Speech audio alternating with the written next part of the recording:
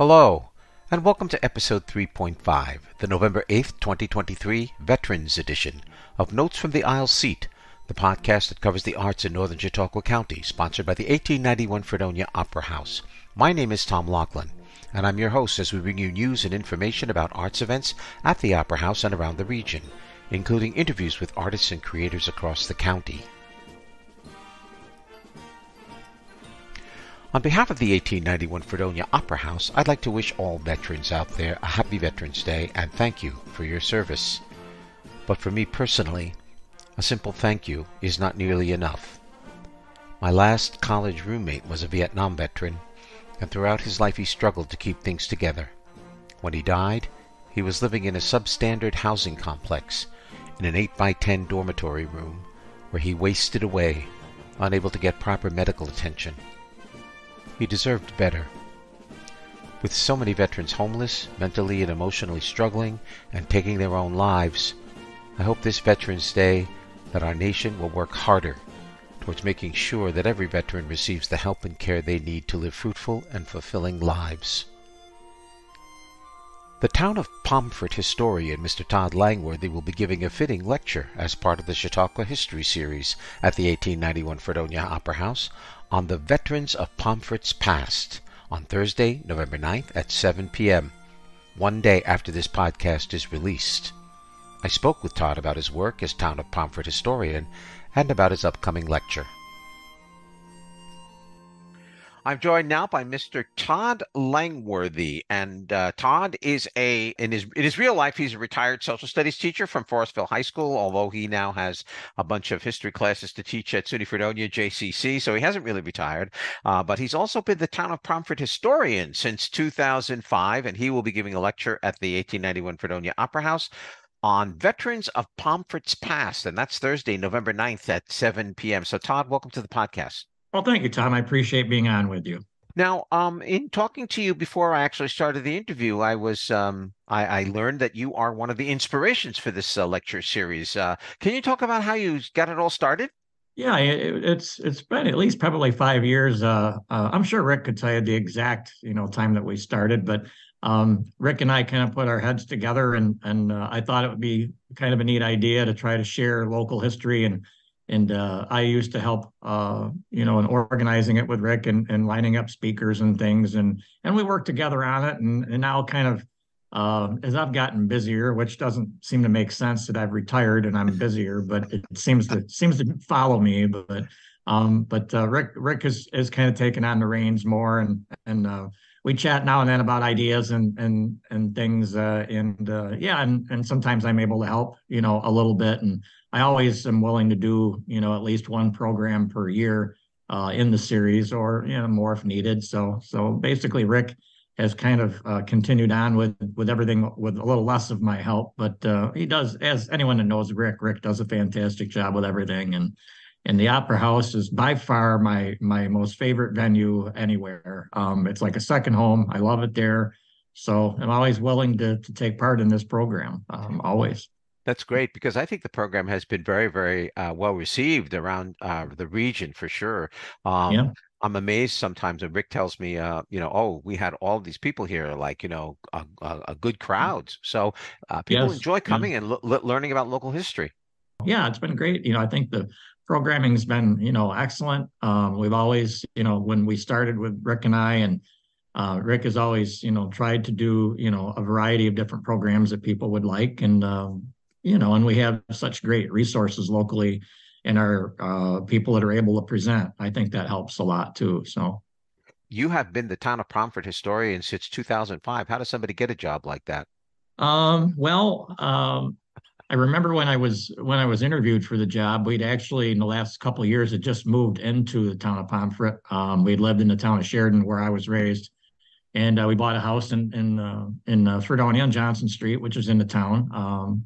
And I don't live in the village. I live on the opposite side of the street, which is just in the town. So um, they had kind of posted for this job, and it was something I'd never really thought about. I was a history teacher at that point already, and it was like, all right, well, that might be interesting. So I just went to the interview and thought, well, we'll see how it goes. And Don Steger was the supervisor at that time. And I remember going in and meeting with the town board and Don, and there was a few other applicants, and kind of went in and I kind of told them, I think I told them as much what I wasn't going to do as far as what I would do. Which is kind of odd for an interview. I'm just brutally honest, and I'm like, I'm not going to hide like in an office and just do research and not ever talk to anyone. I'm not, going to gather artifacts and have boxes and boxes of artifacts. We have a museum in town that's for that purpose, and I'm going to go out. I'm going to speak in the community. I'm going to put on programs and things in the public. I'm going to go into schools and things like that, and talk with students because I'm a teacher. I go, that's what I'm going to do. And if you think that would be your vision for what you would like the position to be, I said, I would very much, love to hear about it. And if that's not what you would want, I said, I'm fine with that. I hope I didn't waste your time. And God bless her soul, Pat Christina, former board member in the town. Pat, I thanked everyone and left. I got out the door, and I got about 20 yards from the door, and Pat ran out and she said, "Stop." And I'm like, turned around like I thought that like I'd forgotten something. I'm like, I go, "Oh, okay. Was there something wrong?" She's, "No, I didn't want you to leave." Like, she's like, "We want you." I'm like, "Oh," I didn't even hardly get down the sidewalk. And I'm like, "Oh, okay."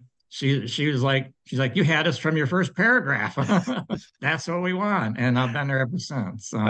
That's a wonderful story. It's great, Yeah, it's fun. It's funny how that happened, but yeah, I've been at it, almost 20 years now, and it doesn't seem like that long, but yeah, it's been almost 20 years. So Let's talk a little bit about what's coming up here. On Thursday, November 9th, you're going to give a talk about veterans at Pomfret's Past, which is very appropriate. The fact that November 11th is Veterans Day, and we have noticed both in Dunkirk and in Fredonia, the big push to get banners of veterans up on the lampposts and so on and so forth, lining many of the streets in the area. So this is a pretty timely presentation you've developed.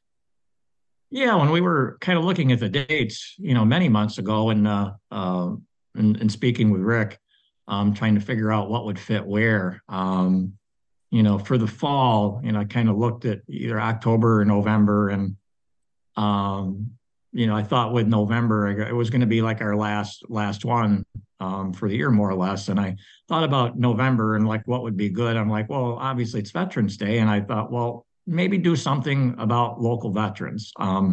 It's not going to be like a timeline or anything like that of just listing a bunch of names, or I'm going to try to give a little bit of the story of some local veterans going way back to the beginning, going back to the last 200 plus years of local residents, and try to talk about a few of them. I don't have enough time to do all of them, of course, but I mean I've kind of handpicked a few here and there to kind of give a variety and keep people's interest, and I've got a couple surprises that I think people will like, and I think there'll be some of the people that I talk about that I think will be recognizable in the sense that when I mention the name and I bring maybe the picture up, people will be like, "Oh, I've heard of him before," or something like that. But they might not equate them with being a veteran, and that was kind of one of my goals, was that some of these important figures from our past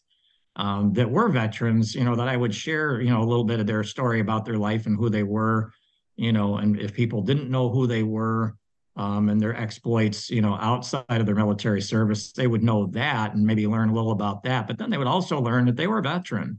And I thought with Veterans Day being in November, that would be a great program and people would like that. And so that's kind of what steered me into this. So this is a brand new program. I haven't done it anywhere else and probably will not do anywhere else. It'll be a one-time shot. So, but I do some of those, but I have other ones that I do, different people ask for. I do a lot, actually with Alonzo Cushing, of course. I'll admit he's going to be in this program. He has Okay. to be. He has to He be, has to yes. be. He's my alter ego. I can't not include Alonzo because I do living history presentations as Alonzo and have been going out portraying Alonzo for 15 years. And obviously he'll be a part of the program, but I'm not going to like go off on the Alonzo branch too far because that would be I could do a 2-hour lecture just on him. just in what I know about him and, playing him as many times as I have. I was trying to count, and I'm up to like over 75 appearances as Alonzo. So Wow. getting up there. Yeah, I appear at schools and things as him, and quite often it's around Veterans Day sometimes that I get asked to do that. So yeah, I was just at Westfield a few weeks ago. Westfield Middle School did a presentation there as Alonzo, and for their Gettysburg Day, so for the Civil War. So it's always nice to to bring attention to veterans. I think my dad is a veteran, is in the United States Army. So I mean, I think that any attention we can bring to our veterans is wonderful. And I thought some of the veterans of our towns past would be a great topic. So that's kind of where it all comes from. So I think it's an excellent topic, and I know I'm walking a thin line because it's whenever I'm doing one of these lecture presentations, it's very difficult to talk to the person who's doing the presentation and ask them for a little insight without having them give away what they're going to do right. at the presentation, Yeah, I have a little note here next to me going, "Don't tell too much," as a little reminder. Well, Want to have a good show. yeah, that's a pretty wise a pretty wise choice. So let me ask you this question then, just to sort of talk about it as a side note. I've noticed in the past, and even I myself have many years ago did a presentation on a Civil War veteran, not from this area, but a Civil War veteran from Vermont, from the 10th Vermont in the Civil War, who wrote many, many letters home. And we found his letters, and I created a one-person show based on his particular letters called A Better Band Than Mine. And I'm interested in your take as an historian on this sort of this rising interest in veterans, particularly the Civil War. Is that a new phenomenon, or do you think that's been around for just a long time and we haven't noticed it? Yeah, I think it's been around. I think that the Civil War is extremely popular. I think because it's so unique, and it was in many cases it was literally brother fighting against brother, family member fighting against family member. It's a unique experience in our history, a tragic experience, but I think many people's interest in it is because so many of the things happen that are close to home that you can understand. And if for people that live further south, of course, they live near battlefields where things actually happened. For us, not so much in that sense, but I mean, there are so many veterans from the Civil War from our area, that I think most families have some sort of a connection to that. And of course, when you look at the fatalities, I mean, more Americans died in the Civil War than all other wars combined. Which a lot of people, even my students in my college classes, they're like, "Professor, are you sure about that? Are you sure about your numbers?" I go, "Oh yeah, it's not really even that close." Yeah, and they think about it, they go, "Oh, well, it makes sense because both sides were Americans." And the carnage, of course, was unbelievable because it was, that time when technology, had started to surpass tactics that were used that were outdated, and it led to, horrible casualty numbers. So yeah, I mean, I think the Civil War really has kind of a special place in Americans' minds just because of the uniqueness of that experience and just how it touches so many people personally. And I think the last thing I'll ask you is, speaking of connections, most people who fought in World War II, the greatest generation, are now in their 90s and above, and we're beginning to lose most of them. I'm going to assume that you probably have a couple of World War II vets in your presentation, but the fact that we're losing those stories, how important is it to make sure that we grab every single story that we can at this point from the people who fought in World War II? Yeah, I think that's one thing that many people forget is that that generation, they're not going to be around much longer. There's very few of them around, and you lose that personal connection. When you can't sit, like we're sitting and talking now, and you can't sit and talk to someone that was actually there. You lose a lot. It's such a great resource to have these vets still around, at least a few of them. That's going to be a terrible loss when they're all gone. So yeah, to be able to gain more information from those that are still around is a real treasure. And I think that it's going to be sad when most all of them are gone, because then it won't be much longer. And my father, who is a veteran of the United States Army, he was of the Korean era. He served in the early 50s, was stationed in Germany in the years after World War II and the occupying forces there. And he was there, like I said, in the early 50s, 51, 52, 53, in that range. And my dad's 91. So, I mean, even those Korean vets, they aren't going to be around much longer either, and then it just goes to the next conflict. And then we'll get into some of the Vietnam vets won't be around much anymore. And it's just a shame to lose that resource. So. Yeah, it is. Yeah.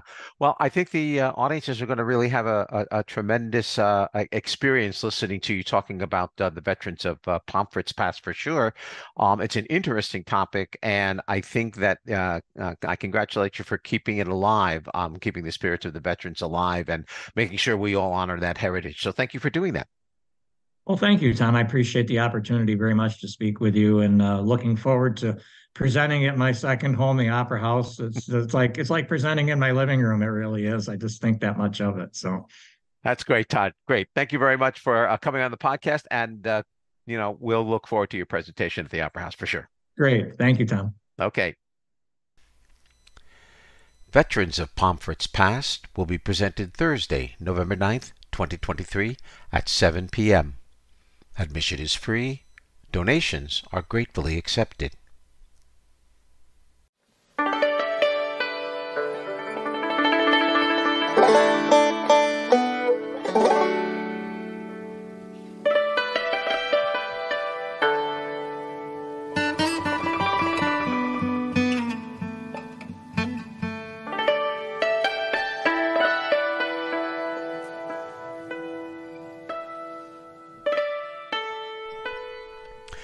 If anyone can be said to be a veteran of the Appalachian roots music scene, it's Cathy Fink.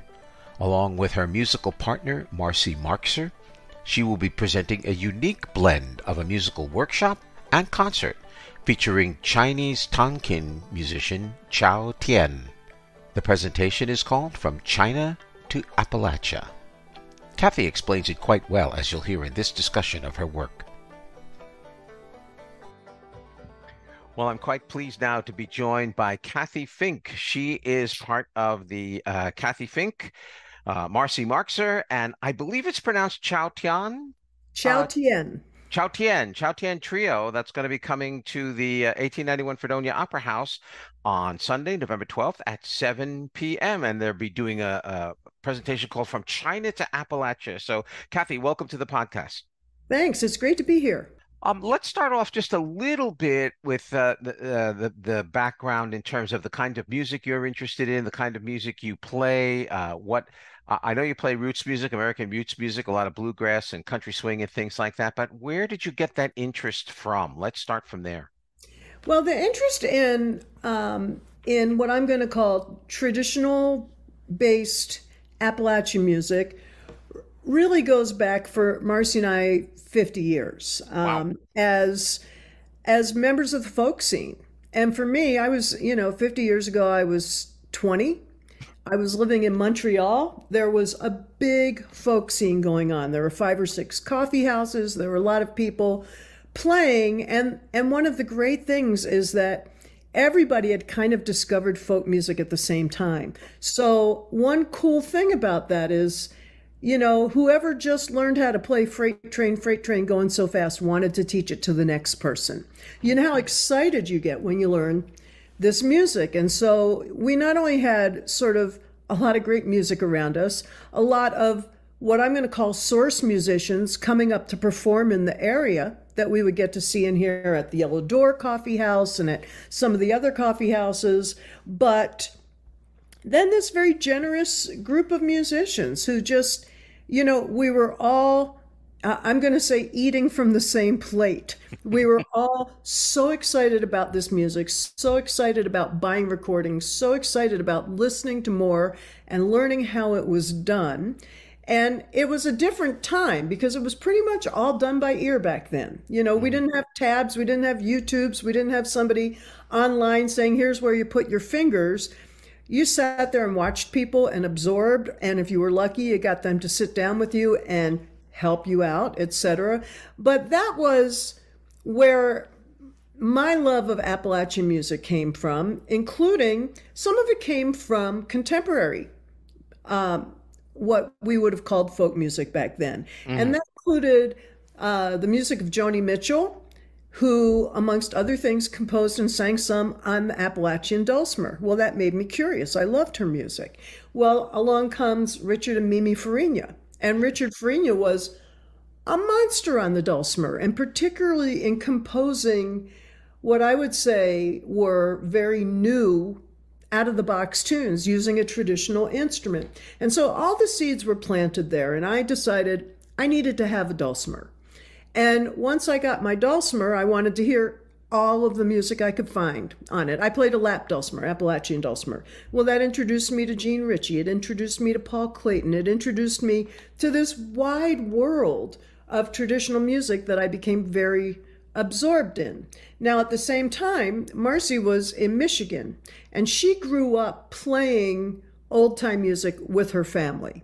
Her grandmother played the hammer dulcimer. There's some great stories about Marcy sitting on her grandmother's lap, holding on to the hammers with her grandma while her grandma played along. Her grandma played square dances for Henry Ford. There was a lot of singing in the family, and eventually Marcy also took up guitar and bluegrass, and we didn't collide until 1980. I was playing a folk festival in Toronto. It was the first festival to take the place of the Mariposa Festival. They had taken a rest from Mariposa. Okay. And Marcy was playing in an all-girls string band called the Bosom Buddies String Band from Lansing, Michigan. And we ended up being in a few workshops together, having a great time. I did some touring with her band. They did some touring with us. Marcy and I did some playing together. And that got completely out of hand to the point where we realized that musically, the thing that we had the most fun in was playing music together. And that was early 80s. You know, move forward, we've played so many different kinds of music, but the centerpiece is generally some form of American roots music. At the same time, with a wide interest in what I'll loosely call world music. Well, almost 20 years ago, 19 years ago, I became involved in a program called the Artist in Residence Program at a performing arts center in North Bethesda, Maryland, called the Music Center at Strathmore. And Strathmore did something totally unique and out of the box. They started this Artist in Residence program for the purpose of taking 6 up-and-coming artists between the ages of 16 and 32 and giving them a year of business workshops, artistic mentoring, performance opportunities, networking opportunities. So about 6 years ago, one of our artists was Chao Tian. Enter a classically trained Chinese hammered dulcimer player. The instrument in Chinese is called yangtian. She is an amazing musician. And she had literally all her life only played classical Chinese music. And it was mind-blowingly beautiful. And the Chinese hammer dulcimer looks a lot like the American hammer dulcimer, but it is tuned differently, it's set up differently. And throughout the course of that mentorship, we became friends. And Chao was new to the US. She hadn't performed a lot here. She was a little, I'll say, hesitant about introducing her songs in English and all of that. And so we just started doing some concerts together so she would be able to imbibe how it's done. You know, instead of somebody sitting there saying, here's what you do. Let's just go out and do this together. And it was super fun. She toured a bunch with Marcy and myself and our friend Sam Gleaves, who's a great old-time Appalachian musician and songwriter. And more importantly, we started jamming, and jamming with lots of different people. We jammed with jazz musicians. We jammed with, you know, Latin musicians. We jammed with old-time music, and she loves old-time music. Wow. And one of the discoveries along the line is even though Chao had spent her life reading music, Chinese classical music, she had throughout the whole time developed a really, really good ear. She can play by ear. A lot of classical musicians don't find that so easy to do. And she just developed this incredible love of old-time Appalachian music. And we started doing some shows together, and they just glued themselves together so beautifully, where we play Appalachian music, we play some Chinese. Now she's got to adapt her playing to what we do with clawhammer, banjo, guitar, mandolin, Marcy playing the cello banjo. But then now we've incorporated Chinese melodies, and they are really hard to learn on American old-time instruments, but a beautiful challenge and a beautiful sound. And the more that we work together, I would say every time we get together, we have more and more ideas on how we can talk about the differences and the overlaps in the kinds of music that we make. By example, one of my favorite pieces that Chao brought to the table was something that Pete Seeger recorded. Pete recorded the 3 rules of discipline and the 8 points of attention.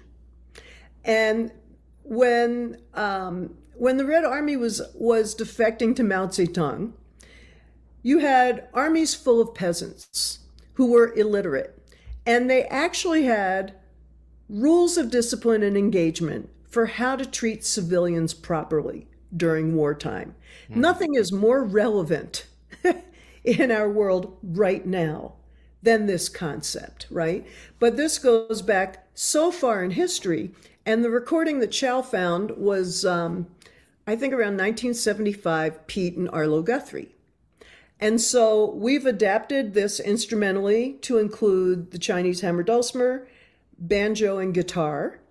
And then in both English and Chinese, we speak what the rules and the disciplines are.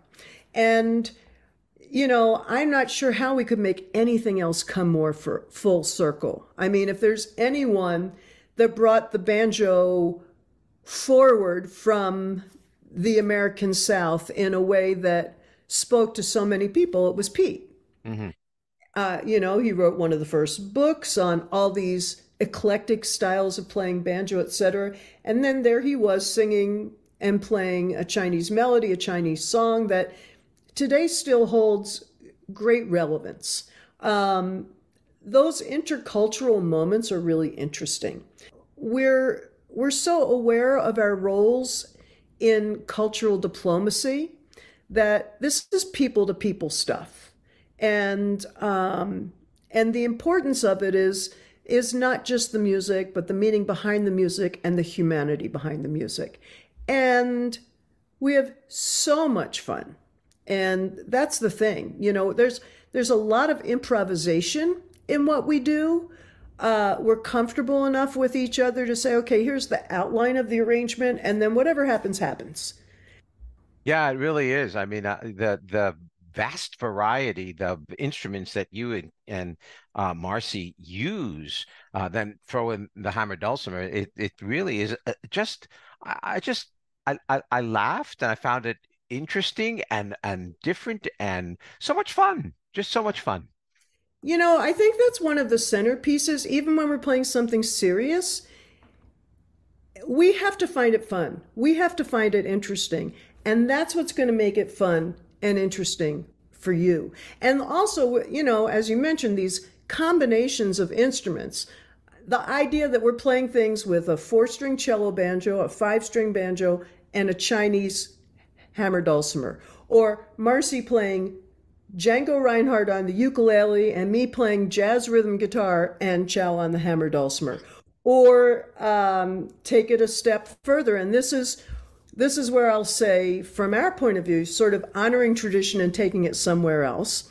Marcy and I are huge fans of and have done a lot of research in the history of women in old-time music. And in fact, there's an exhibit at the Birthplace of Country Music Museum going on right now that I was one of on the team that created this whole exhibit.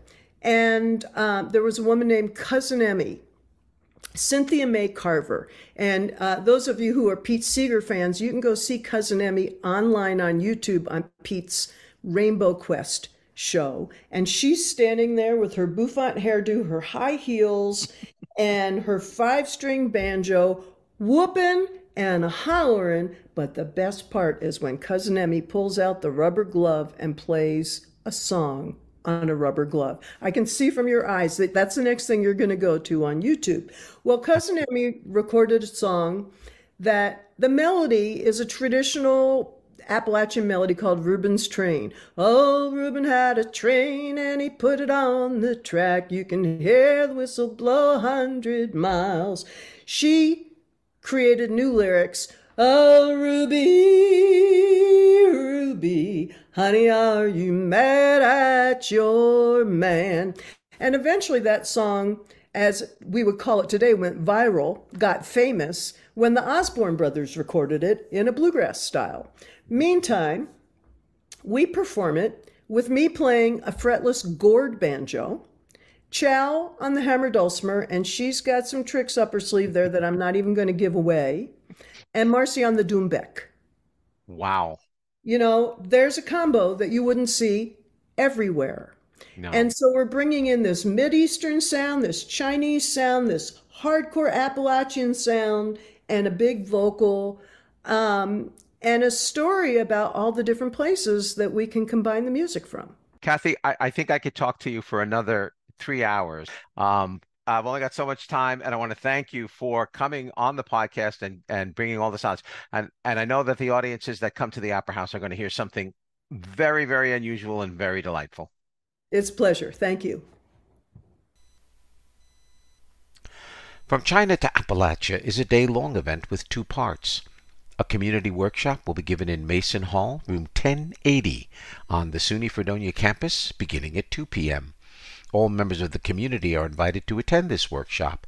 Participants are welcome to bring an instrument to the workshop. At 7 p.m. at the Opera House, the trio will give a concert. Tickets for the concert are $20 for adults, $18 for members, and $10 for students. You can get tickets for the concert by calling the box office at 716-679-1891 or online at www.fredopera.org/tickets. From China to Appalachia is part of the Folk and Fredonia Gilman family music series and is made possible in part through the Mid-Atlantic Tours program of Mid-Atlantic Arts with support from the National Endowment for the Arts.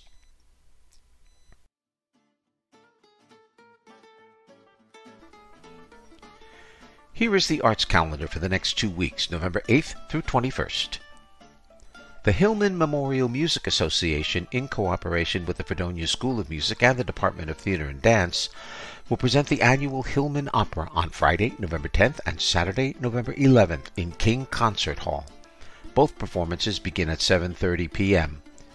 This year's opera is Johann Strauss II's Die Fledermaus, considered one of the great musical, comedic, and theatrical masterpieces of the Romantic period. Tickets are available at the campus box office by calling 716-673-3501 or online at www.fredonia.edu/tickets. The School of Music will also be presenting the following free events in the upcoming 2 weeks. Unless otherwise noted, all events are in the Roush Recital Hall and begin at 8 p.m. Fredonia Chambermaid Guitar will perform on Thursday, November 9th. The Flute and Bassoon Ensembles will perform on Sunday, November 12th, beginning at 5 p.m. The Fredonia Guitar Quartets and Ensemble will perform on Monday, November 13th. The Wind Symphony and Fredonia Sinfonia will perform on Tuesday, November 14th in King Concert Hall at 8 p.m. The Wind Ensemble will follow on Wednesday, November 15th in King Concert Hall at 8 p.m. And finally, the Fredonia Concert Band performs on Thursday, November 16th in King Concert Hall at 8 p.m. And remember, if you have an arts event coming up and would like to get it mentioned on the arts calendar, send an email to operahouse@fredopera.org or call the box office at 716-679-1891 with your information.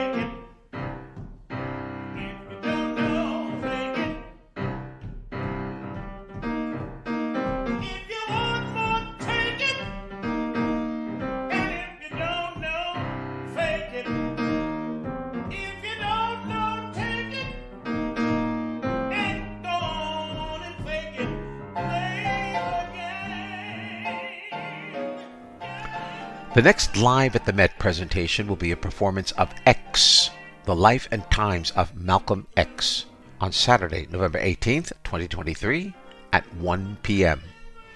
I was incredibly fortunate to be able to discuss this significant work with opera veteran Mr. Tim Kennedy, the founder and artistic director emeritus of Buffalo Opera Unlimited. Here's that interview.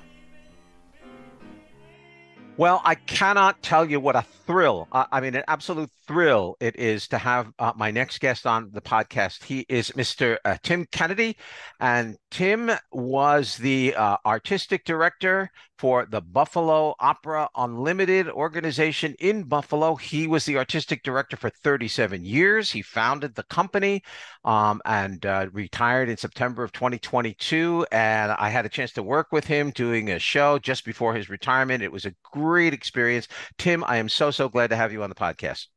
Well, it's good to be here. Yeah. Thanks. Now, Tim and I are going to talk about the upcoming Live at the Met performance at the Fredonia Opera House on November 18th, 1 o'clock p.m.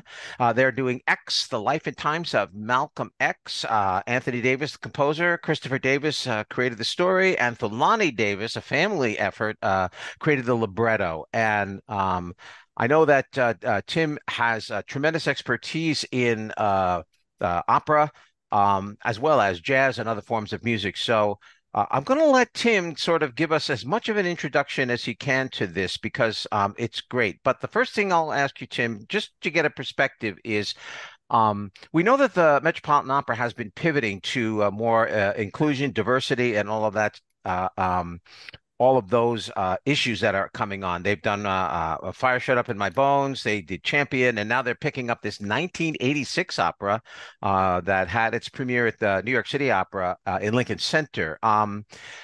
Just, briefly, how do you view this this pivot by the Met? Interesting. It's a great question.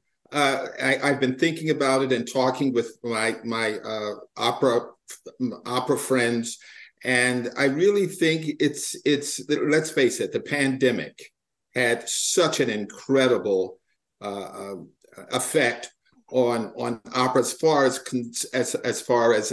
concerned. There was this as far as opera is concerned, and of course, I think there's so many things that go through my head. First of all, the average opera goer is normally 60 years old, and you just take for granted that I had the company for 37 years. So you can imagine some changes have to come about. Certain things have to come about because the average opera goer is aging out. And I think the sad thing about it, Tom, is that I wish we did a better job, or musicians or schools, I think, did a better job of really including this whole concept of getting the next generation ready to enjoy music. So, we're at a point where we can only enjoy the traditional things. And now we're going in another direction completely. We've got a new generation coming in. And what's most important, I'm finding out, is that they save the art form. Otherwise, that's what they're afraid of. Fire Shut Up with My Bones was like maybe fourth or fifth on the schedule. But right after the pandemic, they put it first. And that, I think, was to make sure that they could get an audience. And they did. They got the Black audience, and then they got the white and the white audience, and they made sure that they had people in seats. Mm-hmm. I think that you've got to have an audience to make this work, any art form. And I think that's what these administrators are going through right now. It's a kind of long way to answer your question. But and I think also there was a very important podcast that went on with a lot of the A-line Black singers. And they talked about a lot of discrimination and what was going on as opera singers that really made a dent in what was going on during that time, right, during the pandemic. And I think a lot of the opera companies were sensitive to it because these were great Black opera singers. And they talked about some of the problems they had as far as racism, et cetera. And I think, both the idea of wanting an audience, finding out what was going on by some of the very famous Black singers at this time who are having careers. And I think that had to be inclusive, plus the next generation. So. There you go. Thank you. Thank you for that, Tim. I really appreciate it. So let's talk about X, the life and times of Malcolm X. Now, for you and I both, we are about the same age, and both of us, of course, were inspired by the Autobiography of Malcolm X when it first came out. You shared with me that just about every African-American male of that generation had to read it. I was not required to read it, but it was actually part of my high school reading list, which most people find unusual because, I went to a suburban Catholic boys' high school. And, but one of the things that they did there was a lot of the stuff that they made us read had to do with spiritual journeys, and they were wise enough to know that the Autobiography of Malcolm X was a spiritual journey, and so that's why they put it on our reading list, which I never really realized until 30 years later. So this man was a mover and a shaker in the 60s and an incredible influence. Can you talk about that a little from your point of view? Oh, yeah. I think the best explanation for Malcolm X is that he was a tragic hero. I have mixed feelings about it because although he was a great orator and he really embraced the concept of Black separatism. And he was an anti-Semite. He said remarks against Jewish people. But that was the beginning of a journey, speaking about spiritual journey for him. That's how he started. But he was so great at what he did. This man, he influenced, he was the second influential leader of the Nation of Islam. And the first one, of course, was Elijah Muhammad, who was the leader. But I think there was a lot of jealousy there, as far as I'm concerned, because they had like 500 people in the beginning, and he raised it to 25,000, and just people were inspired to join, especially Blacks, and joined the Nation of Islam. He had Muhammad Ali, as you know, was Cassius Clay. He changed his religion. So he had amazing power, and it was through his speech. And what was great about him was giving Black males especially, confidence, having them being proud of themselves. Now, remember, this was the 60s, civil rights movement in the heat of them. He inspired the Black Panthers to start. This is what this man could do in a speech. He was a great orator. And as I said, I certainly didn't believe in Black separatism at that time. What was I, 17 or 18? And but the kind of confidence and the kind of energy involved in that, he really made Black males really feel that they were just as good as anybody else. And nobody did it better than Malcolm. And I think that's what he was great for. Of course, speaking of spiritual, he really went through things because, I'm cutting to the chase, to the end. This Nation of Islam is responsible for killing him at the end, when he was murdered, right? And depending on what you believe. And so what he believed in, he went through a major spiritual journey from being a criminal to being in jail, to getting becoming a Muslim, and then, of course, finding out that the Honorable Elijah Muhammad was impregnating his secretaries, and what dropped that, went to Mecca, had another spiritual, and realized that people could be, it doesn't matter what color, they could be Muslims. And a lot of things that I thought maybe he was very naive about, he, in the beginning, because he was very much into the Nation of Islam, led him into some tragic waters. But it certainly was a spiritual, but he was an amazing person. Yes, he Amazing. was. Yeah, yes, he was.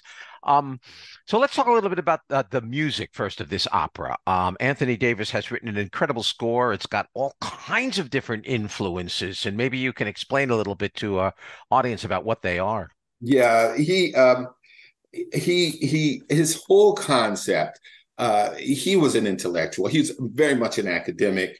He now is he teaches at the University of California.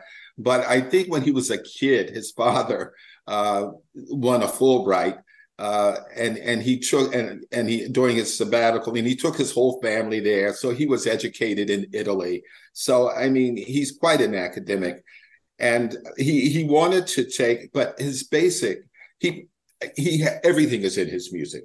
You know, everything from from jazz to a gospel, Western European classical, experimental music, all of that's in X.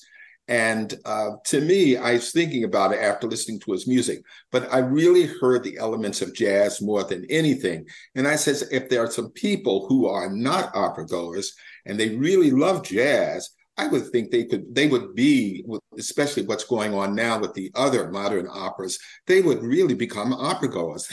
I think we should go after that crowd, because that's what's happening when you talk about John Adams, the death of Klinghoffer, and Harvey Milk, and that opera about the move experience, the people in North Philadelphia whose house were bombed. All of these musicals are about, they have that jazz element. They have modern music. It's not the traditional Verdi and Puccini and Rossini. It's that's what the new opera is bringing to us. And I think, you know, the administration of opera should take care of it, because I'm very concerned about the audience for opera as we go along. But that's what's happening. But yeah, he uses jazz. I hear jazz. You know, I don't have that kind of background where I can appreciate all of the intricacies. But of all of the other things that he's done, all of the other music that he incorporates, I hear jazz more than anything else. Yeah. Can we talk a little bit about perhaps about some of the singers here? As you mentioned, a lot of the black singers who are associated with the opera, you know, they had a discussion with the Met leadership, and some of them are now coming to the fore. And Will Liverman, I believe, is performing the role of Malcolm. And then Victor Ryan Robertson is playing Elijah Muhammad, and also this character called the Street. Leah Hawkins is Louise. Rayhan Bryce Davis. Can you give us a sort of a background on some of these performers? Well, Will Liverman is the up and coming. He did the lead in Fire Shut Up at My Bones, but he's doing some amazing things in Chicago. Also, I think they have. He just did a kind of hip hop version, I think last year, of the Barber of Seville. And not only is he a fine singer and fine musician, but he's extremely creative. So he got together with a hip hop musician, and they put on, and it was a part of the Chicago Lyric Opera season. They put on this Barbara of Seville, basically a hip hop version of Barbara of Seville. It was unbelievable. So, I mean, he's well liked. When you think of Malcolm X, he I don't know how tall he was, but he looked about 6 feet tall. And of course, the famous film, Denzel Washington playing him with the Spike Lee movie, is absolutely, you know, if you really want to know something about Malcolm, you should see that movie. It certainly should have won the Academy Award that year, and it was very controversial even till today. But yeah, Will Lieberman is one. And the other two, Leah Hawkins, these are up and coming black singers who probably will be at A-list at some time soon. They're working very hard, but Will Liverman, to me, is great. Tim, you gave me a section of Anthony Davis, I think, performing a little aria from a YouTube recording, and it's A nice little jazz piece. I'm going to play that little sections of that for the listeners, but can you comment Okay. about why you chose to give me that particular aria? Well, I really love that. As a matter of fact, there's an aria by Malcolm who really talks about, his feeling and his philosophy to people when he gives it. But what I loved, this was a major contrast. And this was during his 1940s when he was in Boston. And he was still basically a country boy, as it says. And he lived with his sister, I think, in Boston. But he then became a part of the street life. And there was a character by the name of Street, and he hung in the clubs. And when Street saw him, he did some rap to him. You'll hear some rap on the album, but he was telling him what he need to do, what he need to be, and how he needs to carry himself if he's going to be in this kind of life. And he says, you need a zoot suit, a conch, which is actually a kind of hairstyle that a lot of the Black entertainers wore around the 1940s and 50s.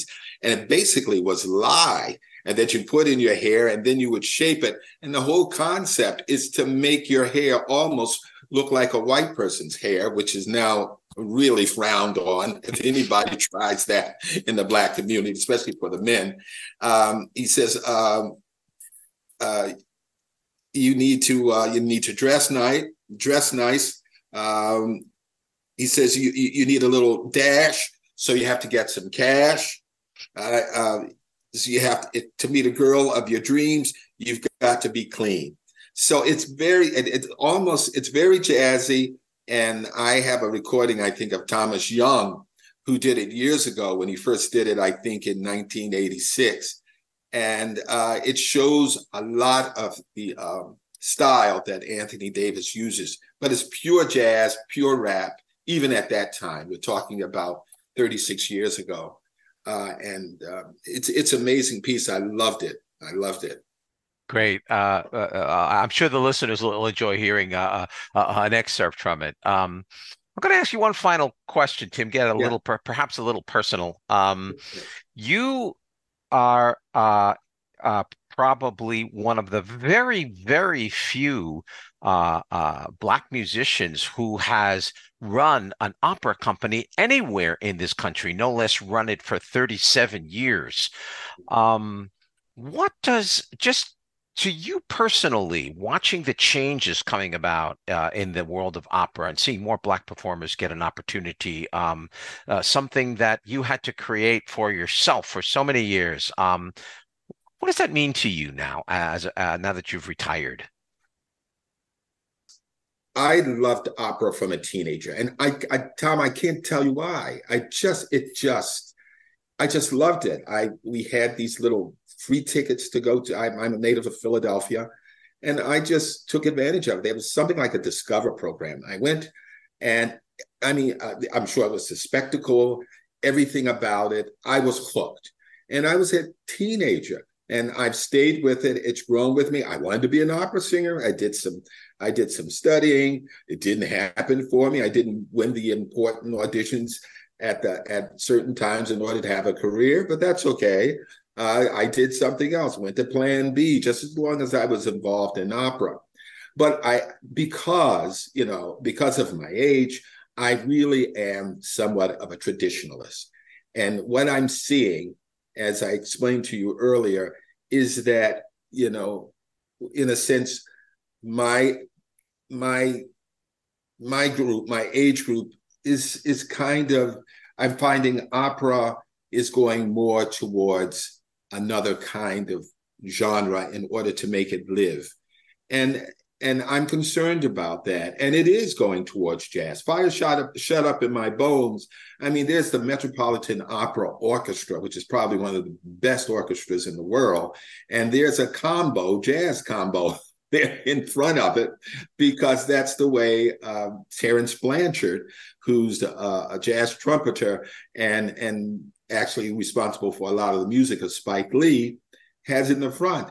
And some of the cues when it comes to the jazzy parts are not given by the conductor, but by the drummer in the combo part. So I really think, and the argument now, especially among us traditionalists, is it really opera? Is it jazz? And also the modernization of chords, certain chords that we're not used to listening to. If you're listening to Mozart or Verdi or Puccini, we have to make this transition if we're going to make it live. And I'm the kind of person, I love all forms of music. I really do. But I don't know if the audience ears, especially of the people who've been listening to opera all this time, can make the tradition. I do write on a wonderful opera blog, and I love it. I don't write on it, I comment it periodically. And it's interesting. I love it because it's educational. People have been involved with opera as long as I have. And when it comes to Fire Shut Up in My Bones, you might see 12 comments. You know, when they do Rigoletto, there's 500. So, I mean, I think that says something, and I think we need to open our minds up to what is really happening. And what I'm saying basically is that it's turning into modern opera is going to take over, period, as time goes on. Tim, how lovely to talk to you. Thanks. Even if it's over Zoom, and I've been trying to get you on this podcast now, I think for about 6 months. And oh, great. So I thought we were having a conversation. There you go. See, that's what I loved about it. That's what I loved about it too. And I know we have a lot of Live at the Met that comes up, and we have some more traditional operas to talk about in the future. So maybe you'll come back and talk to me about those. Just let me, anything for you, Tom. Okay. Thanks, right. Tim. I appreciate your time. Thank you. We're not asking Massa to sit at a lunch counter. We want self-determination. We want to get our people off of dope, off alcohol, off the welfare rolls. We must rebuild the black family and our community ravaged by despair. We need to look to our brothers in Africa, taking back their plundered countries, telling Massa what time it is. We need work, we need jobs, and we need to create them. Because we know if whites are forced to give us their jobs, there'll be war. A bloody race war.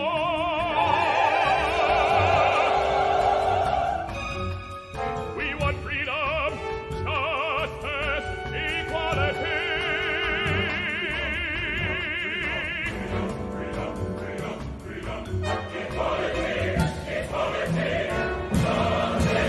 Black people down South City and rednecks ignore for them. Bomb their churches. Who are the violent ones? Who are the lawbreakers? Muslims don't expect anybody to give our people freedom. We want to stand up against racism. All black people together. X, The Life and Times of Malcolm X, will be presented at the 1891 Fredonia Opera House on Saturday, November 18th, 2023 at 1 p.m. Tickets are $20 for adults, $18 for members, and $10 for students. Listeners are advised that this opera contains strong language and has a running time of 3 hours and 42 minutes with 2 intermissions. Live at the Met is underwritten with support from Daniel S. Kaufman and Timothy W. Beaver. And that's it for this Veterans edition of Notes from the Aisle Seat. My thanks to Todd Langworthy, Cathy Fink, and Tim Kennedy for being my guests on this episode. Notes from the Aisle Seat is a production of the 1891 Fredonia Opera House in Fredonia, New York. For more information on any of the Opera House's events, call the box office at 716-679-1891. Visit the website at www.fredopera.org or email at operahouse@fredopera.org. Notes from the Aisle Seat is now available wherever you get your podcasts and also on the Opera House YouTube channel.